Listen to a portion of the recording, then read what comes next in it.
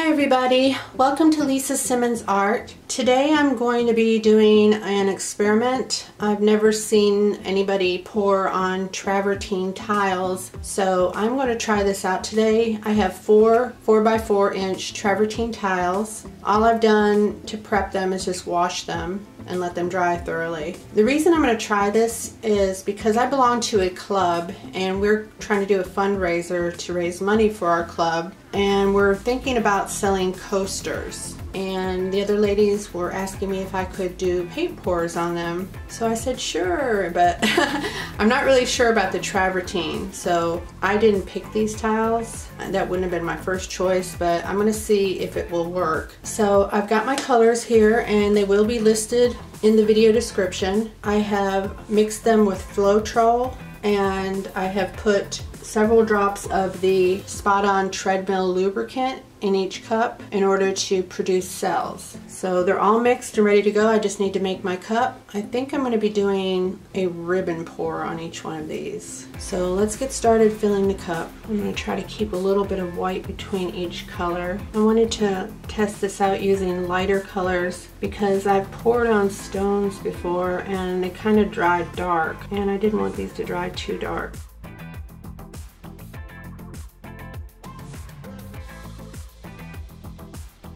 Here's one of the rocks, or actually here's two of the rocks that I did on a previous video, and the colors dried pretty dark. They're still pretty, but I just wanted to go for a lighter effect this time. The cup I'm pouring into is a 9-ounce cup. I had to sort of guesstimate on how much paint I would need for these 4 tiles. I probably actually have too much, but I'd rather have too much than too little and have to stop and remix.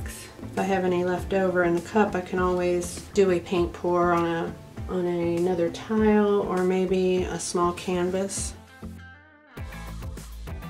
I'm not the neatest person when it comes to doing things like this. I watch videos where people don't spill a drop and I'm amazed. I don't know how they do it. I decided I'm going to put a little shot of black down through the middle just to give it a little bit more contrast. I'm going to give this a little mix, a slight stir in the shape of a cross. Okay, let's get started with our pour.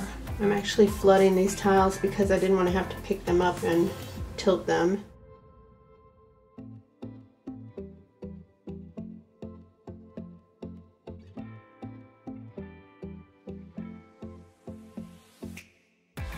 I'm going to make sure I have plenty to run over the sides.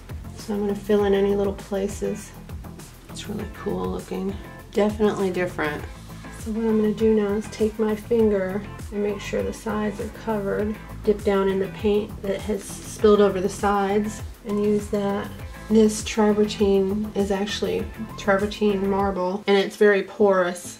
So there's going to be places where the paint sinks in, but that's the characteristic of the stone. What I'm going to do is let these cure, which takes about 30 days. And cure means where it's completely hardened through and through. They'll be dry to the touch probably within 24 to 48 hours, maybe even sooner.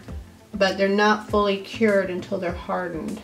And I like for them to be fully cured before I put any kind of finish on them, any varnish or any kind of sealer.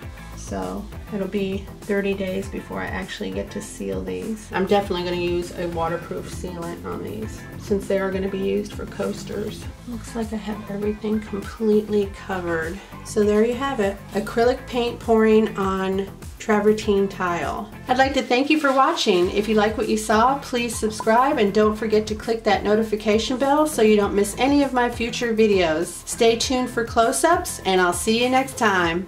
Bye.